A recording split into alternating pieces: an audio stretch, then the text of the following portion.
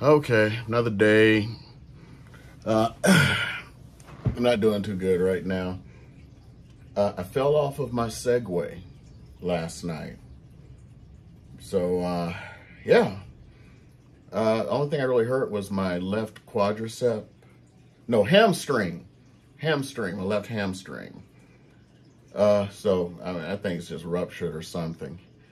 And it was funny. I mean, I got so dang good at the at that damn thing.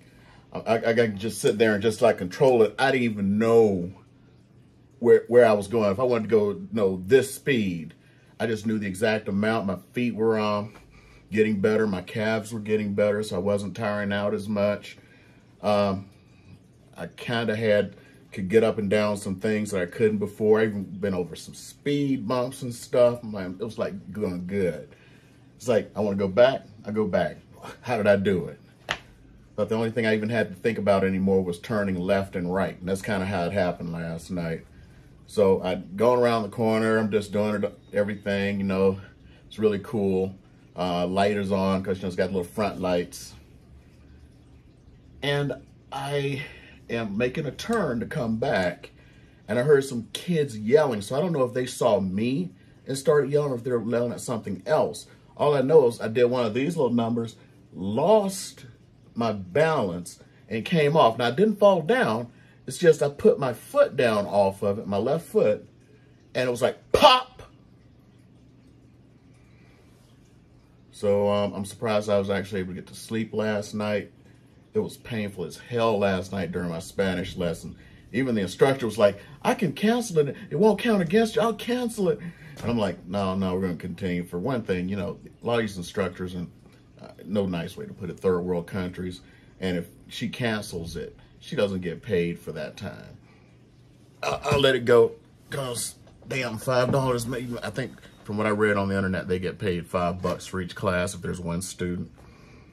$5 is $5. That doesn't mean shit here, but I mean, in South America, it can mean a lot because average salary down there is like $400 or $500 a month.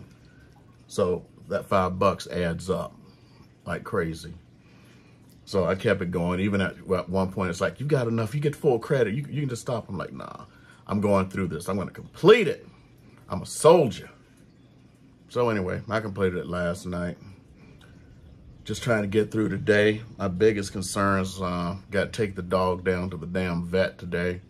So wife gonna do that by herself because I ain't leaving. My next biggest concern is we got that big luxury series coming up. And no, this is what I was telling them. You can't depend on somebody because they have all these tech skills. I can't be running around setting up all this shit, this equipment and shit. Cause what am I gonna do? I mean, I got to put up screens. I got to set out all kinds of stuff. Even if I brought my wife with me, I don't know how much I can get done. See, that's when they come, oh, we can broadcast.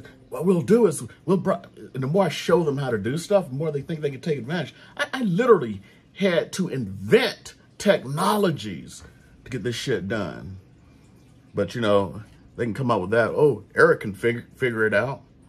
Then I found like, one on our last board meeting, I figured a way to back in the MLS to get all the agents' numbers. This thing shit was brilliant. I could steal 15,000 numbers in like an hour or something.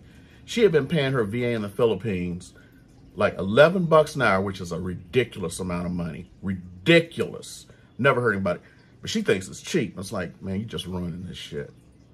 Because first of all, I'm going to get into a little tirade here, a little bit side thing. You could actually destroy somebody by doing that. The same like I'm talking about them depending on somebody with a lot of tech skills. You can be destroyed with that. In this case, she's destroying that person. And here's why. Once somebody makes a certain amount of money, they don't want to ever go back. And they continue to chase that amount, which may be completely unrealistic. And I've seen it over and over again. So if she pays that, I don't know if it's a girl or a guy, $11 an hour, they're going to continue to look for $11 an hour jobs. There are very few, if any, for a VA for 11 bucks an hour. The most I've seen anybody pay someone, and that person actually has a management role, is anywhere from $6 to $8 an hour. And that person's like running big ass teams in the Philippines for somebody here. So no, but see, they worked up into management. This isn't management. This is just regular VA shit. And, you know, I can't tell somebody how to spend their money. But anyway, getting back to it. I figured how to back end this. And she was talking about how, like, every week her VA captures 500 names from the MLS. I know what the VA is doing. They doing this. They typing. I figured a way to steal the entire MLS in an hour. And I bring this up during our last meeting, and this is why I hate real estate agents and such. All I can do is fucking talk. And like, as soon as I mentioned, well, I got a way we can do is we get into the MLS, grab all the names. We can do this, this, and this, and the person just starts talking. Wouldn't let me talk again and talk about I have to pay for this VA and this stuff, and I've already spent enough of my own money. I'm like, you're spending money to get 500 names a month, a week or month or whatever. The person's typing it. I know what they're doing. And they probably love it because they're getting 11 bucks an hour to do this cheap shit. But you can get it all done in an hour, but you didn't want to listen. You just cut me off and then start talking about what you're paying. If you listened, I could have saved your ass thousands of dollars. But you know what? I let people do their shit. If it doesn't harm a child, I don't give a fuck. So I'm going to let them lose their money. I had a solution. I hate being a tech guy sometimes, because I'm always inventing shit, new techniques. Anywho, I'm going to end this one while I still am cognizant, because last night I couldn't even remember what I was saying in the Spanish lesson. I go like, did I just speak to you in English or Spanish? I can't remember. I'm in so much pain. So anyway, I was looking at this thing.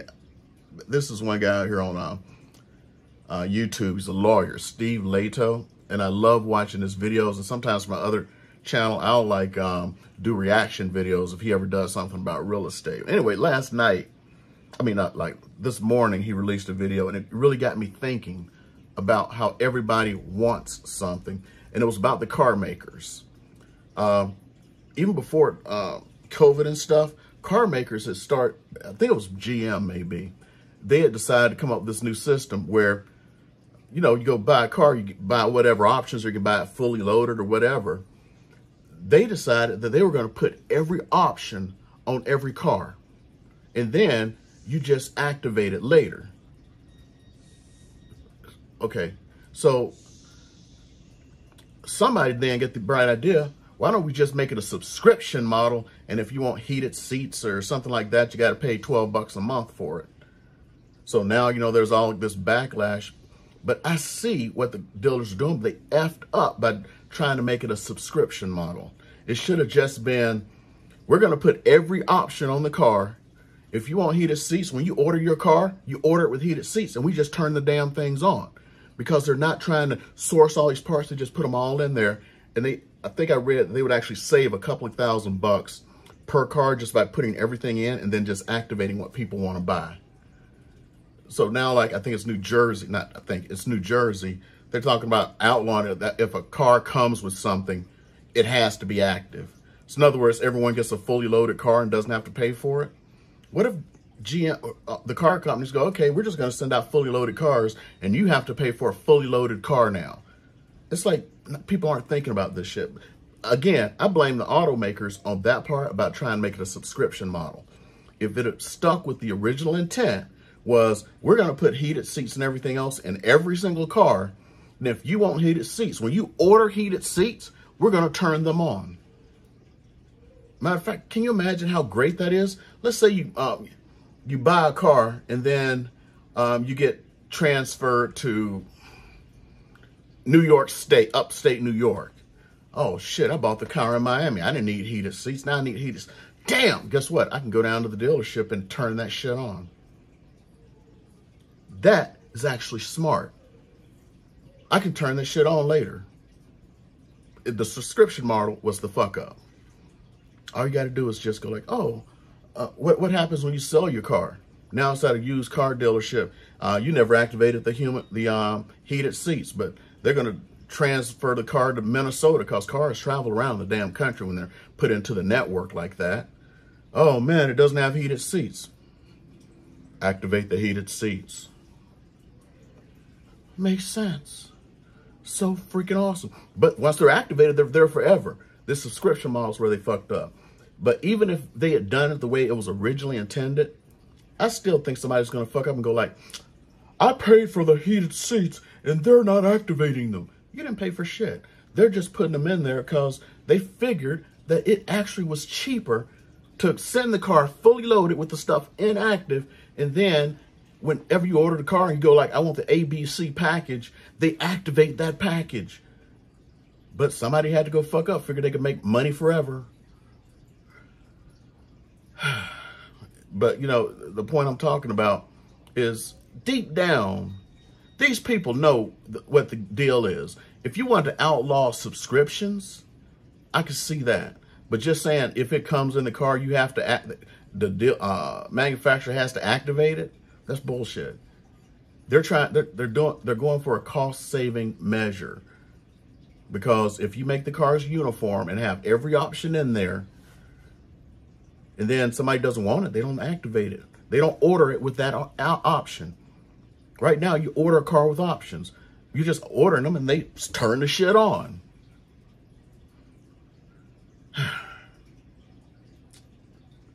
So anyway, yesterday I got a text from, I got some, I'm not sure, I don't see the email, so I don't know where it popped up in my phone, but I got some notifications from my insurance company, and I did get one that said my restoration claim was approved. So the restoration guy came out yesterday. Yeah, he was quick. He was there like 5 minutes. So yeah, at least I'd get that done. I'm gonna hope before they start to work, I'm gonna ask them if I'm allowed to pay the difference for stuff, because what I want is, you know, like those slide out cabinets. Oh shit. Oh shit. I just thought about that. For some odd reasons, like, you know, like, so this entire portion here, you know, all the stuff is out. This portion here, they did all kinds of stuff over here, took out the walls and everything. My wife put the shelves back in. He may not have counted that. Fuck.